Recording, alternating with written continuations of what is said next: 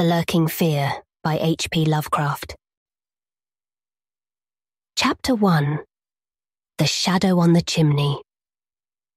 There was thunder in the air on the night I went to the deserted mansion atop Tempest Mountain to find the lurking fear. I was not alone, for foolhardiness was not then mixed with that love of the grotesque and the terrible which has made my career a series of quests for strange horrors in literature and in life. With me were two faithful and muscular men for whom I had sent when the time came, men long associated with me in my ghastly explorations because of their peculiar fitness. We had started quietly from the village because of the reporters who still lingered about after the eldritch panic of a month before, the nightmare creeping death. Later, I thought, they might aid me, but I did not want them then. Would to God I had let them share the search, that I might not have had to bear the secret alone so long. To bear it alone for fear the world would call me mad or go mad itself at the demon implications of the thing. Now that I am telling it anyway, lest the brooding make me a maniac, I wish I had never concealed it. For I, and I only, know what manner of fear lurked on that spectral and desolate mountain. In a small motor car we covered the miles of primeval forest and hill, until the wooded ascent checked it.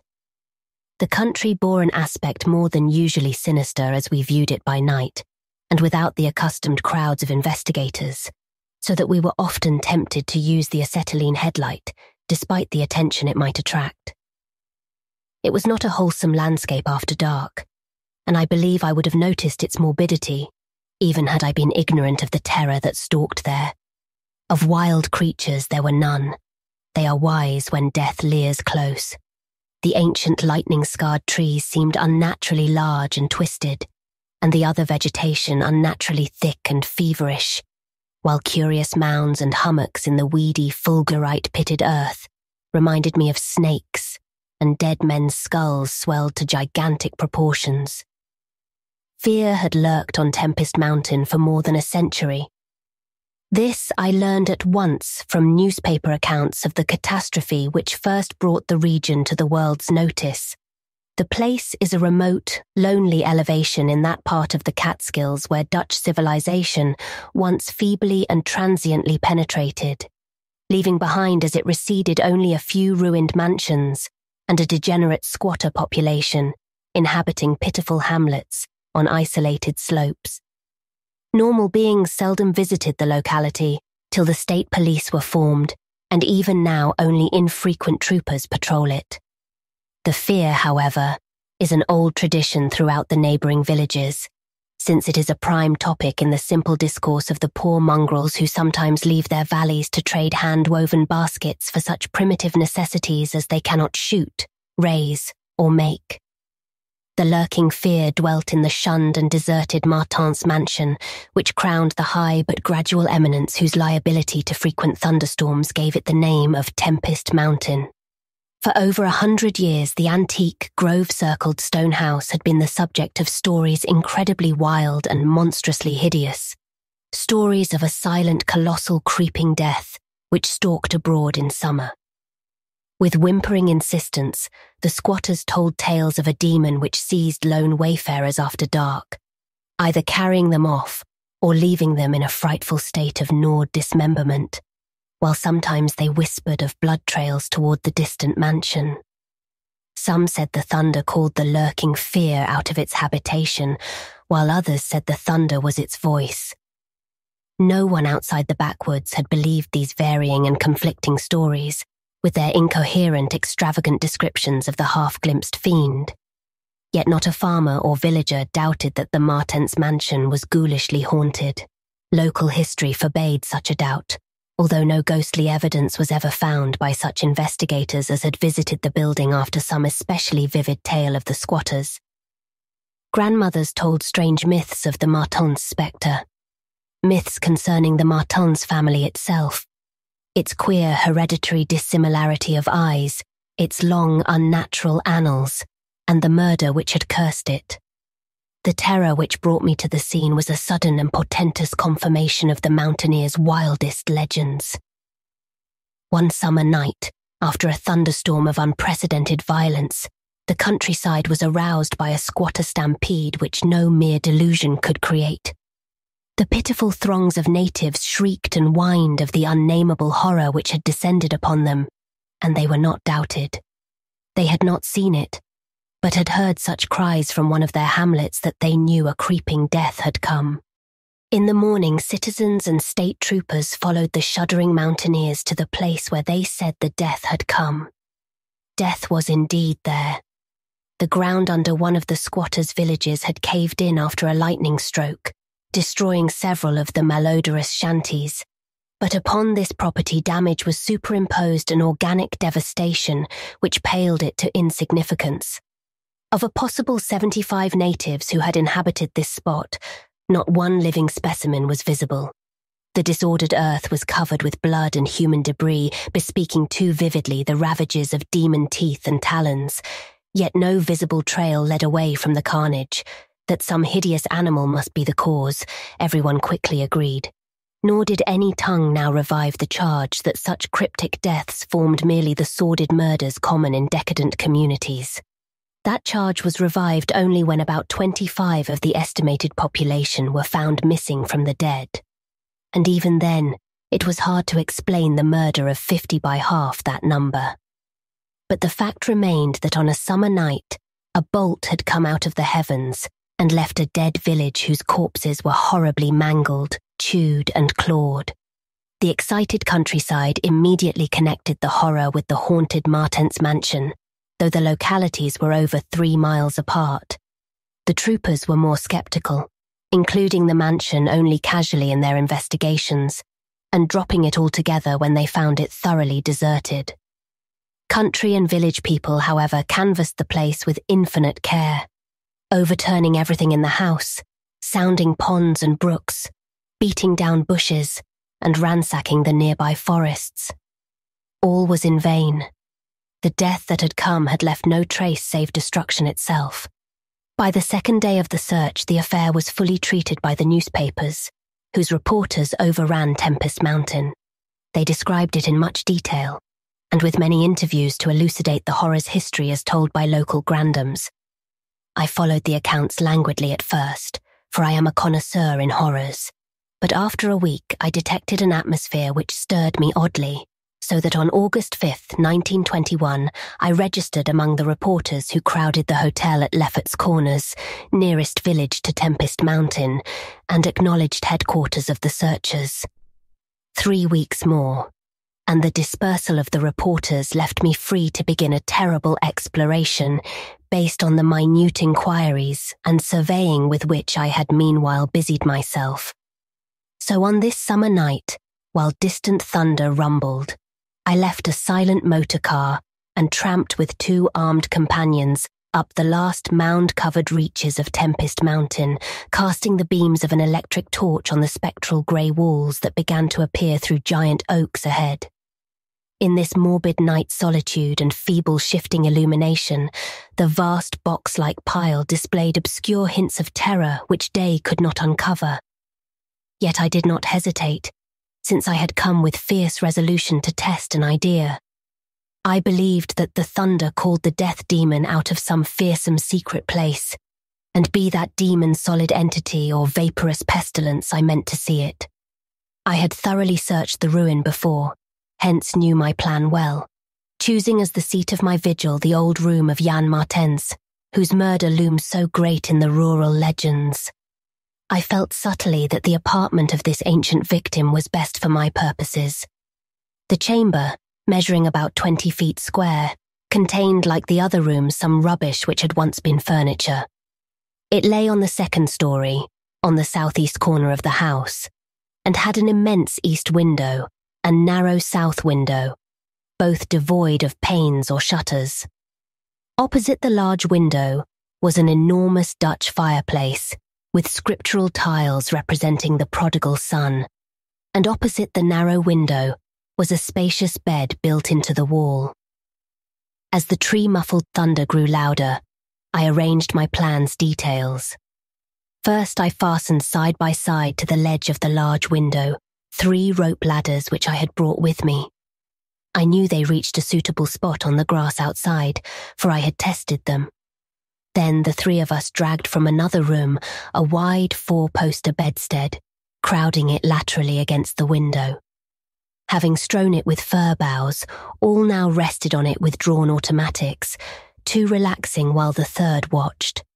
From whatever direction the demon might come, our potential escape was provided. If it came from within the house, we had the window ladders. If from outside, the door and the stairs. We did not think, judging from precedent, that it would pursue us far even at worst. I watched from midnight to 1 o'clock, when in spite of the sinister house, the unprotected window, and the approaching thunder and lightning, I felt singularly drowsy. I was between my two companions, George Bennet being toward the window, and William Toby toward the fireplace. Bennet was asleep, having apparently felt the same anomalous drowsiness which affected me, so I designated Toby for the next watch, although even he was nodding. It is curious how intently I had been watching that fireplace. The increasing thunder must have affected my dreams, for in the brief time I slept there came to me apocalyptic visions. Once I partly awaked, probably because the sleeper toward the window had restlessly flung an arm across my chest. I was not sufficiently awake to see whether Toby was attending to his duties as sentinel, but felt a distinct anxiety on that score. Never before had the presence of evil so poignantly oppressed me. Later I must have dropped asleep again, for it was out of a phantasmal chaos that my mind leapt when the night grew hideous with shrieks beyond anything in my former experience or imagination. In that shrieking, the inmost soul of human fear and agony clawed hopelessly and insanely at the ebony gates of oblivion. I awoke to red madness and the mockery of diabolism, as farther and farther down inconceivable vistas that phobic and crystalline anguish retreated and reverberated. There was no light, but I knew from the empty space at my right that Toby was gone. God alone knew whither. Across my chest still lay the heavy arm of the sleeper at my left. Then came the devastating stroke of lightning which shook the whole mountain, lit the darkest crypts of the hoary grove, and splintered the patriarch of the twisted trees. In the demon flash of a monstrous fireball, the sleeper started up suddenly, while the glare from beyond the window threw his shadow vividly upon the chimney above the fireplace from which my eyes had never strayed. That I am still alive and sane is a marvel I cannot fathom. I cannot fathom it, for the shadow on that chimney was not that of George Bennet, or of any other human creature, but a blasphemous abnormality from hell's nethermost craters, a nameless, shapeless abomination which no mind could fully grasp and no pen even partly describe. In another second, I was alone in the accursed mansion, shivering and gibbering. George Bennet and William Toby had left no trace, not even of a struggle. They were never heard of again. Chapter 2. A Passer in the Storm. For days after that hideous experience in the forest-swathed mansion, I lay nervously exhausted in my hotel room at Lefferts Corners. I do not remember exactly how I managed to reach the motorcar, start it, and slip unobserved back to the village, for I retain no distinct impression save of wild-armed Titan trees, demoniac mutterings of thunder, and Coronian shadows athwart the low mounds that dotted and streaked the region. As I shivered and brooded on the casting of that brain-blasting shadow, I knew that I had at last pried out one of Earth's supreme horrors, one of those nameless blights of outer voids whose faint demon scratchings we sometimes hear on the farthest rim of space, yet from which our own finite vision has given us a merciful immunity. The shadow I had seen, I hardly dared to analyze or identify. Something had lain between me and the window that night, but I shuddered whenever I could not cast off the instinct to classify it. If it had only snarled or bayed or laughed titteringly, even that would have relieved the abysmal hideousness. But it was so silent. It had rested a heavy arm or foreleg on my chest. Obviously it was organic, or had once been organic. Jan Martens, whose room I had invaded, was buried in the graveyard near the mansion. I must find Bennett and Toby if they lived.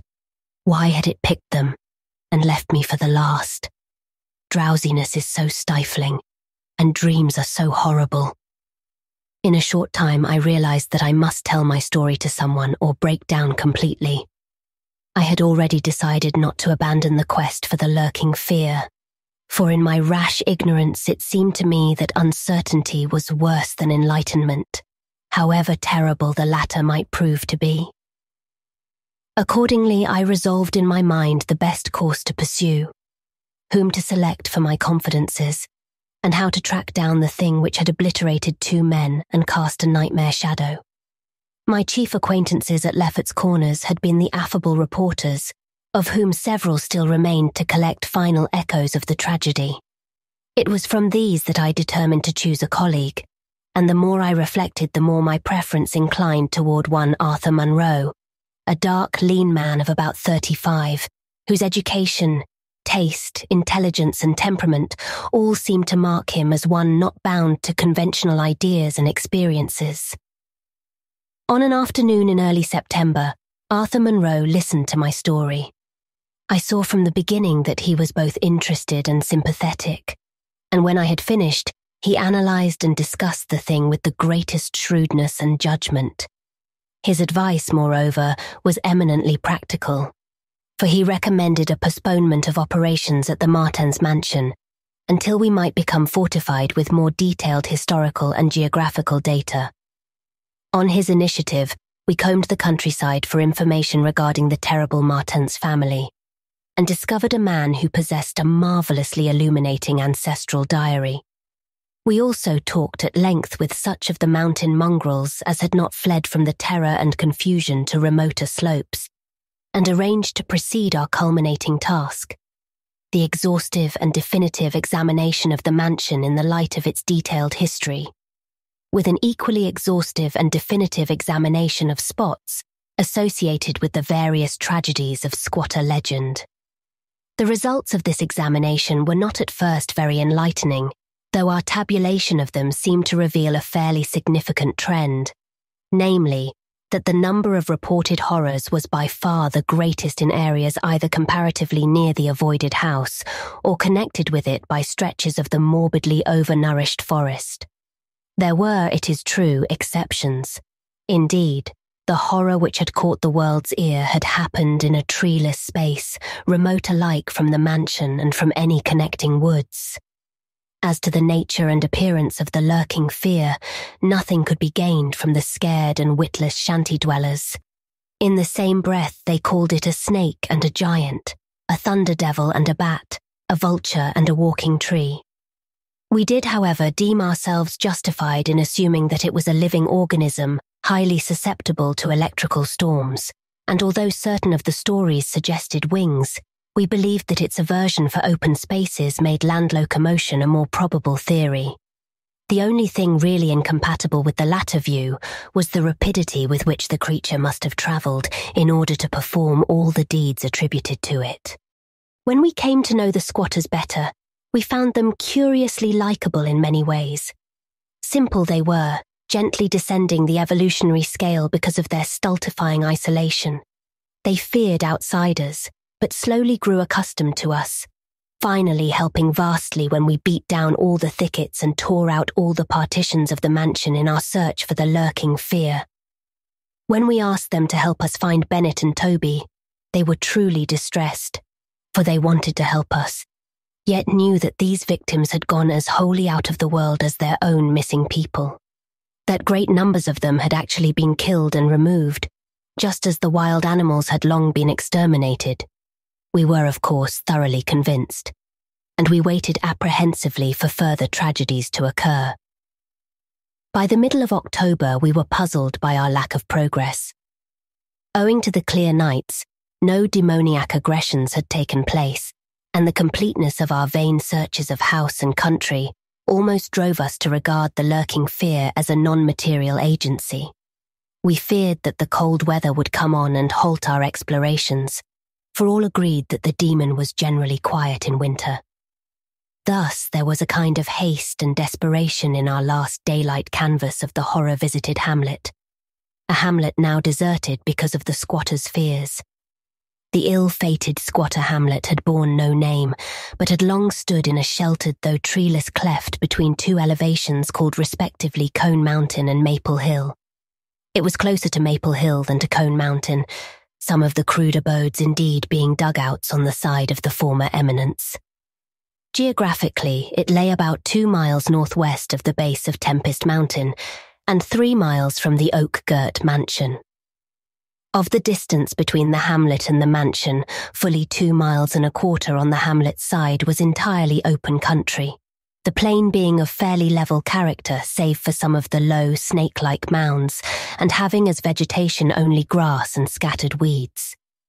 Considering this topography, we had finally concluded that the demon must have come by way of Cone Mountain, a wooded southern prolongation of which ran to within a short distance of the westernmost spur of Tempest Mountain.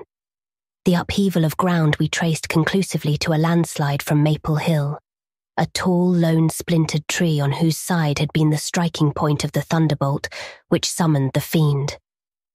As for the 20th time or more Arthur Monroe and I went minutely over every inch of the violated village, we were filled with a certain discouragement coupled with vague and novel fears.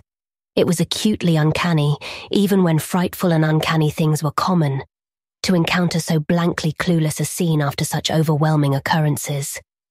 And we moved about beneath the leaden, darkening sky with that tragic, directionless zeal which results from a combined sense of futility and necessity of action. Our care was gravely minute. Every cottage was again entered, every hillside dugout again searched for bodies, every thorny foot of adjacent slope again scanned for dens and caves, but all without result. And yet, as I have said, vague new fears hovered menacingly over us, as if giant bat-winged griffins squatted invisibly on the mountaintops and leered with Abaddon eyes that had looked on transcosmic gulfs. As the afternoon advanced, it became increasingly difficult to see, and we heard the rumble of a thunderstorm gathering over Tempest Mountain. This sound in such a locality naturally stirred us, though less than it would have done at night. As it was, we hoped desperately that the storm would last until well after dark, and with that hope, turned from our aimless hillside searching toward the nearest inhabited hamlet to gather a body of squatters as helpers in the investigation. Timid as they were, a few of the younger men were sufficiently inspired by our protective leadership to promise such help. We had hardly more than turned, however, when there descended such a blinding sheet of torrential rain that shelter became imperative.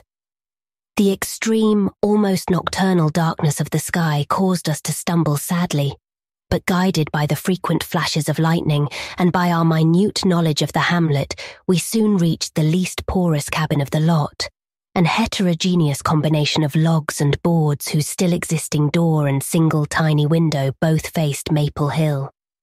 Barring the door after us against the fury of the wind and rain, we put in place the crude window shutter which our frequent searches had taught us where to find. It was dismal sitting there on rickety boxes in the pitchy darkness, but we smoked pipes and occasionally flashed our pocket lamps about. Now and then we could see the lightning through the cracks in the wall. The afternoon was so incredibly dark that each flash was extremely vivid. The stormy vigil reminded me shudderingly of my ghastly night on Tempest Mountain. My mind turned to that odd question which had kept recurring ever since the nightmare thing had happened. And again I wondered why the demon, approaching the 3 watchers either from the window or the interior, had begun with the men on each side and left the middleman till the last, when the Titan fireball had scared it away.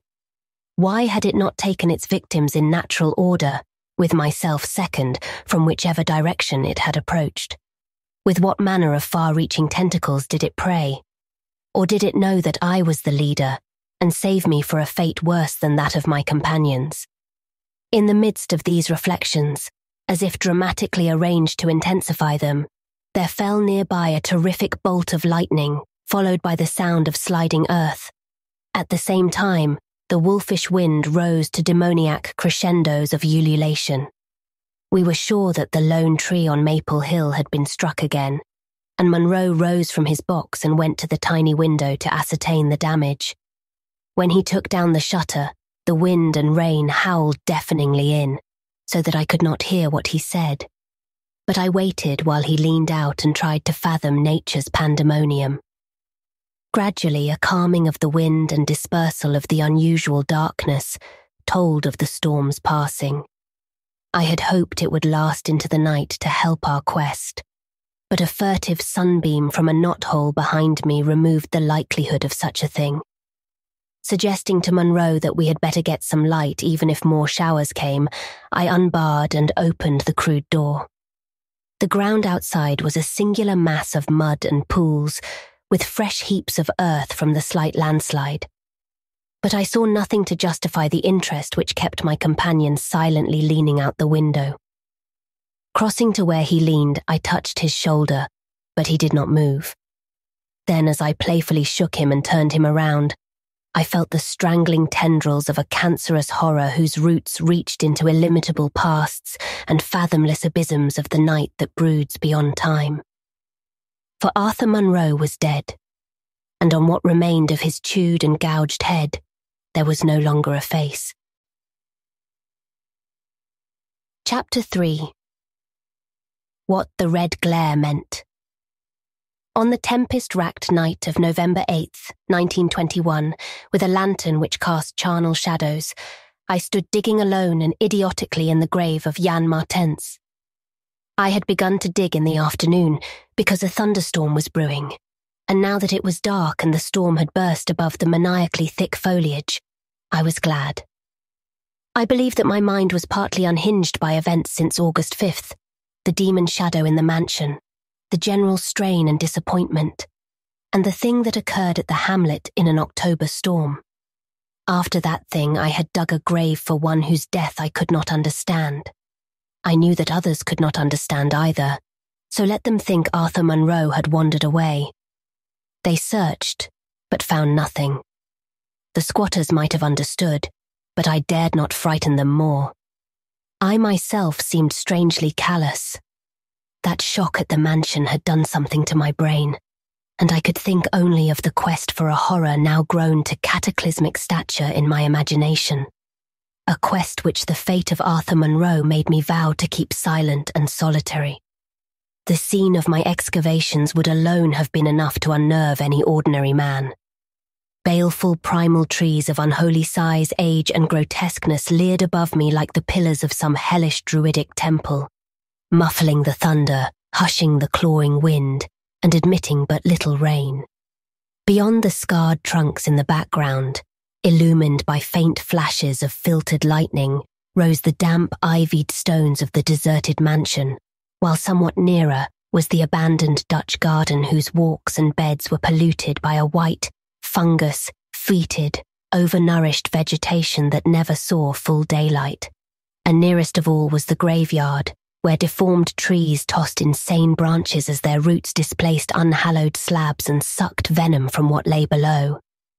Now and then, beneath the brown pall of leaves that rotted and festered in the antediluvian forest darkness, I could trace the sinister outlines of some of those low mounds which characterized the lightning-pierced region. History had led me to this archaic grave. History, indeed, was all I had after everything else ended in mocking Satanism. I now believed that the lurking fear was no material thing, but a wolf-fanged ghost that rode the midnight lightning. And I believed, because of the masses of local tradition I had unearthed in my search with Arthur Monroe, that the ghost was that of Jan Martens, who died in 1762. That is why I was digging idiotically in his grave. The Martens mansion was built in 1670 by Gerrit Martens, a wealthy New Amsterdam merchant who disliked the changing order under British rule and had constructed this magnificent domicile on a remote woodland summit whose untrodden solitude and unusual scenery pleased him. The only substantial disappointment encountered in this site was that which concerned the prevalence of violent thunderstorms in summer.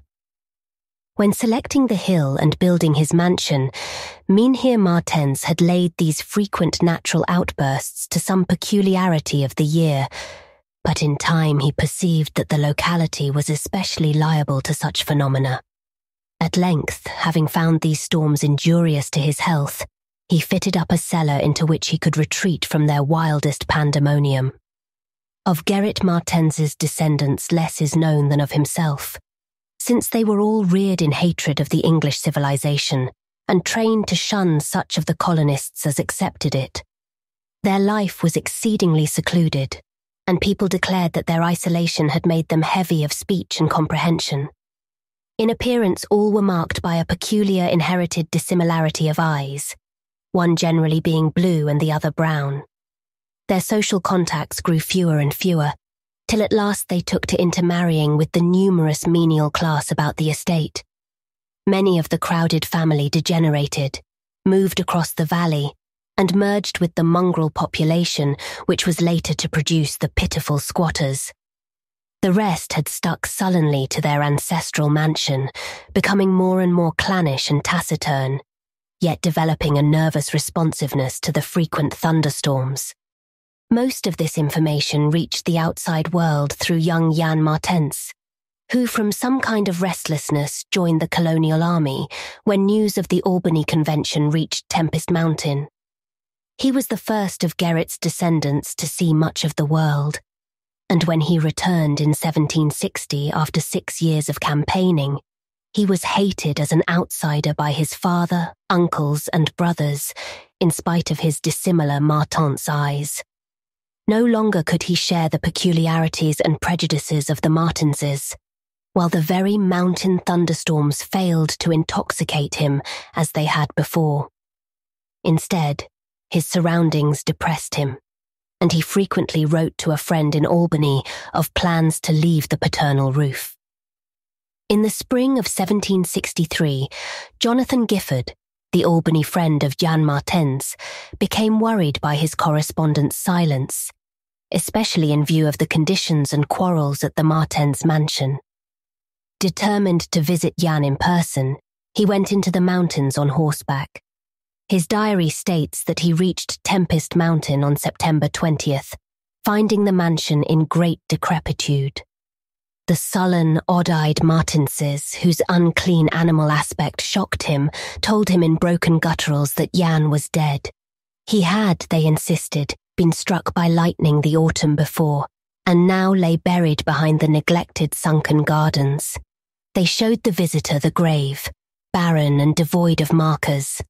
Something in the Martens' manner gave Gifford a feeling of repulsion and suspicion, and a week later he returned with spade and mattock to explore the sepulchral spot. He found what he expected, a skull crushed cruelly as if by savage blows. So returning to Albany, he openly charged the Martenses with the murder of their kinsman. Legal evidence was lacking, but the story spread rapidly round the countryside, and from that time the Martenses were ostracized by the world. No one would deal with them, and their distant manor was shunned as an accursed place. Somehow they managed to live on independently by the products of their estate, for occasional lights glimpsed from faraway hills attested their continued presence.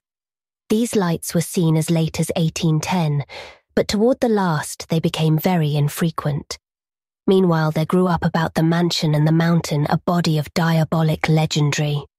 The place was avoided with double deciduousness and invested with every whispered myth tradition could supply. It remained unvisited till 1816, when the continued absence of lights was noticed by the squatters. At that time, a party made investigations, finding the house deserted and partly in ruins. There were no skeletons about, so that departure rather than death was inferred. The clan seemed to have left several years before, and improvised penthouses showed how numerous it had grown prior to its migration. Its cultural level had fallen very low, as proved by decaying furniture and scattered silverware which must have been long abandoned when its owners left. But though the dreaded Martenses were gone, the fear of the haunted house continued, and grew very acute when new and strange stories arose among the mountain decadents. There it stood, deserted, feared, and linked with the vengeful ghost of Jan Martens. There it still stood on the night I dug in Jan Martens's grave. I have described my protracted digging as idiotic, and such it indeed was in object and method. The coffin of Jan Martens had soon been unearthed. It now held only dust and nitre. But in my fury to exhume his ghost, I delved irrationally and clumsily down beneath where he had lain. God knows what I expected to find. I only felt that I was digging in the grave of a man whose ghost stalked by night. It is impossible to say what monstrous depth I had attained when my spade, and soon my feet, broke through the ground beneath. The event, under the circumstances, was tremendous. For in the existence of a subterranean space here, my mad theories had terrible confirmation. My slight fall had extinguished the lantern, but I produced an electric pocket lamp and viewed the small horizontal tunnel, which led away indefinitely in both directions. It was amply large enough for a man to wriggle through, and though no sane person would have tried it at that time, I forgot danger, reason, and cleanliness in my single-minded fever to unearth the lurking fear. Choosing the direction toward the house, I scrambled recklessly into the narrow burrow, squirming ahead blindly and rapidly, and flashing but seldom the lamp I kept before me. What language can describe the spectacle of a man lost in infinitely abysmal earth, pouring, twisting, wheezing, scrambling madly through sunken convolutions of immemorial blackness without an idea of time, safety, direction, or definite object? There is something hideous in it, but that is what I did. I did it for so long that life faded to a far memory, and I became one with the moles and grubs of nighted depths. Indeed, it was only by accident that after interminable writhings I jarred my forgotten electric lamp alight, so that it shone eerily along the burrow of caked loam that stretched and curved ahead. I had been scrambling in this way for some time, so that my battery had burned very low when the passage suddenly inclined sharply upward, altering my mode of progress. And as I raised my glance, it was without preparation that I saw glistening in the distance 2 demoniac reflections of my expiring lamp, 2 reflections glowing with a baneful and unmistakable effulgence and provoking maddeningly nebulous memories. I stopped automatically, though lacking the brain to retreat. The eyes approached, yet of the thing that bore them I could distinguish only a claw. But what a claw! Then far overhead I heard a faint crashing which I recognized. It was the wild thunder of the mountain, raised to hysteric fury. I must have been crawling upward for some time, so that the surface was now quite near. And as the muffled thunder clattered, those eyes still stared with vacuous viciousness. Thank God I did not then know what it was, else I should have died. But I was saved by the very thunder that had summoned it. For after a hideous wait, there burst from the unseen outside sky one of those frequent mountainward bolts whose aftermath I had noticed here and there as gashes of disturbed earth and fulgurites of various sizes. With cyclopean rage it tore through the soil above that damnable pit, blinding and deafening me, yet not wholly reducing me to a coma. In the chaos of sliding, shifting earth, I clawed and floundered helplessly till the rain on my head steadied me, and I saw that I had come to the surface in a familiar spot, a steep unforested place on the southwest slope of the mountain. Recurrent sheet lightnings illumined the tumbled ground and the remains of the curious low hummock which had stretched down from the wooded higher slope. But there was nothing in the chaos to show my place of egress from the lethal catacomb. My brain was as great a chaos as the earth, and as a distant red glare burst on the landscape from the south, I hardly realized the horror I had been through. But when 2 days later the squatters told me what the red glare meant, I felt more horror than that which the mould burrow and the claw and eyes had given. More horror because of the overwhelming implications. In a hamlet 20 miles away, an orgy of fear had followed the bolt which brought me above ground, and a nameless thing had dropped from an overhanging tree into a weak-roofed cabin. It had done a deed, but the squatters had fired the cabin in frenzy before it could escape. It had been doing that deed at the very moment the earth caved in on the thing with the claw and eyes.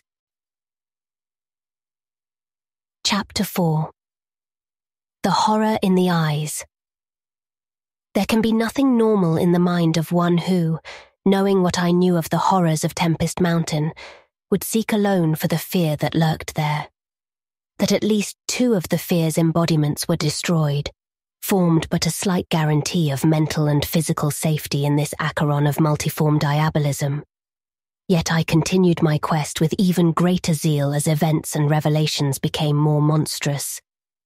When, 2 days after my frightful crawl through that crypt of the eyes and claw, I learned that a thing had malignly hovered 20 miles away at the same instant the eyes were glaring at me, I experienced virtual convulsions of fright. But that fright was so mixed with wonder and alluring grotesqueness that it was almost a pleasant sensation. Sometimes, in the throes of a nightmare when unseen powers whirl one over the roofs of strange dead cities toward the grinning chasm of Nice, it is a relief and even a delight to shriek wildly and throw oneself voluntarily along with the hideous vortex of dream doom into whatever bottomless gulf may yawn. And so it was with the waking nightmare of Tempest Mountain. The discovery that 2 monsters had haunted the spot gave me ultimately a mad craving to plunge into the very earth of the accursed region, and with bare hands dig out the death that leered from every inch of the poisonous soil. As soon as possible, I visited the grave of Jan Martens and dug vainly where I had dug before. Some extensive cave-in had obliterated all trace of the underground passage, while the rain had washed so much earth back into the excavation that I could not tell how deeply I had dug that other day. I likewise made a difficult trip to the distant hamlet where the death creature had been burnt, and was little repaid for my trouble. In the ashes of the fateful cabin I found several bones, but apparently none of the monsters. The squatters said the thing had had only 1 victim, but in this I judged them inaccurate, since besides the complete skull of a human being, there was another bony fragment which seemed certainly to have belonged to a human skull at some time. Though the rapid drop of the monster had been seen, no one could say just what the creature was like. Those who had glimpsed it called it simply a devil. Examining the great tree where it had lurked, I could discern no distinctive marks. I tried to find some trail into the Black Forest, but on this occasion could not stand the sight of those morbidly large boles, or of those vast serpent-like roots that twisted so malevolently before they sank into the earth. My next step was to re-examine with microscopic care the deserted hamlet where death had come most abundantly, and where Arthur Munro had seen something he never lived to describe. Though my vain previous searches had been exceedingly minute, I now had new data to test, for my horrible grave crawl convinced me that at least one of the phases of the monstrosity had been an underground creature. This time, on the 14th of November, my quest concerned itself mostly with the slopes of Cone Mountain and Maple Hill, where they overlook the unfortunate hamlet, and I gave particular attention to the loose earth of the landslide region on the latter eminence. The afternoon of my search brought nothing to light, and dusk came as I stood on Maple Hill looking down at the hamlet and across the valley to Tempest Mountain. There had been a gorgeous sunset, and now the moon came up, nearly full and shedding a silver flood over the plain, the distant mountainside, and the curious low mounds that rose here and there. It was a peaceful Arcadian scene, but knowing what it hid, I hated it. I hated the mocking moon, the hypocritical plain, the festering mountain, and those sinister mounds. Everything seemed to me tainted with a loathsome contagion and inspired by a noxious alliance with distorted hidden powers. Presently, as I gazed abstractedly at the moonlit panorama, my eye became attracted by something singular in the nature and arrangement of a certain topographical element. Without having any exact knowledge of geology, I had from the first been interested in the odd mounds and hummocks of the region. I had noticed that they were pretty widely distributed around Tempest Mountain, though less numerous on the plain than near the hilltop itself, where prehistoric glaciation had doubtless found feebler opposition to its striking and fantastic caprices. Now, in the light of that low moon which cast long weird shadows, it struck me forcibly that the various points and lines of the mound system had a peculiar relation to the summit of Tempest Mountain. That summit was undeniably a center from which the lines or rows of points radiated indefinitely and irregularly, as if the unwholesome Martin's mansion had thrown visible tentacles of terror. The idea of such tentacles gave me an unexplained thrill, and I stopped to analyze my reason for believing these mounds glacial phenomena. The more I analyzed, the less I believed, and against my newly opened mind, there began to beat grotesque and horrible analogies based on superficial aspects and upon my experience beneath the earth. Before I knew it, I was uttering frenzied and disjointed words to myself. My God, molehills, the damned place must be honeycombed. How many? That night at the mansion, they took Bennett and Toby first, on each side of us. Then I was digging frantically into the mound which had stretched nearest me, digging desperately, shiveringly, but almost jubilantly, digging and at last shrieking aloud with some unplaced emotion as I came upon a tunnel or burrow just like the one through which I had crawled on that other demoniac night. After that I recall running, spade in hand, a hideous run across moonlitten mound-marked meadows and through diseased, precipitous abysses of haunted hillside forest, leaping, screaming, panting, bounding toward the terrible Marten's mansion. I recall digging unreasoningly in all parts of the briar-choked cellar, digging to find the core and center of that malignant universe of mounds. And then I recall how I laughed when I stumbled on the passageway, the hole at the base of the old chimney, where the thick weeds grew and cast queer shadows in the light of the lone candle I had happened to have with me. What still remained down in that hell hive, lurking and waiting for the thunder to arouse it, I did not know. 2 had been killed. Perhaps that had finished it. But still there remained that burning determination to reach the innermost secret of the fear, which I had once more come to deem definite, material, and organic. My indecisive speculation whether to explore the passage alone and immediately with my pocket light, or to try to assemble a band of squatters for the quest, was interrupted after a time by a sudden rush of wind from outside which blew out the candle and left me in stark blackness. The moon no longer shone through the chinks and apertures above me, and with a sense of fateful alarm, I heard the sinister and significant rumble of approaching thunder. A confusion of associated ideas possessed my brain, leading me to grope back toward the farthest corner of the cellar.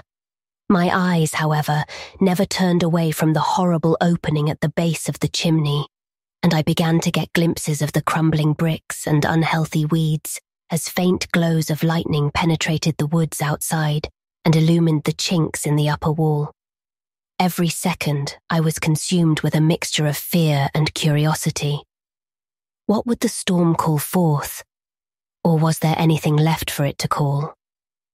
Guided by a lightning flash, I settled myself down behind a dense clump of vegetation through which I could see the opening without being seen.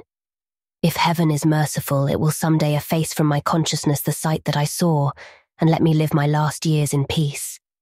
I cannot sleep at night now and have to take opiates when it thunders. The thing came abruptly and unannounced. A demon, rat-like, scurrying from pits remote and unimaginable, a hellish panting and stifled grunting, and then from that opening beneath the chimney a burst of multitudinous and leprous life, a loathsome night-spawned flood of organic corruption more devastatingly hideous than the blackest conjurations of mortal madness and morbidity. Seething, stewing, surging, bubbling like serpent slime, it rolled up and out of that yawning hole, spreading like a septic contagion and streaming from the cellar at every point of egress, streaming out to scatter through the accursed midnight forests and strew fear, madness, and death. God knows how many there were. There must have been thousands. To see the stream of them in that faint, intermittent lightning was shocking.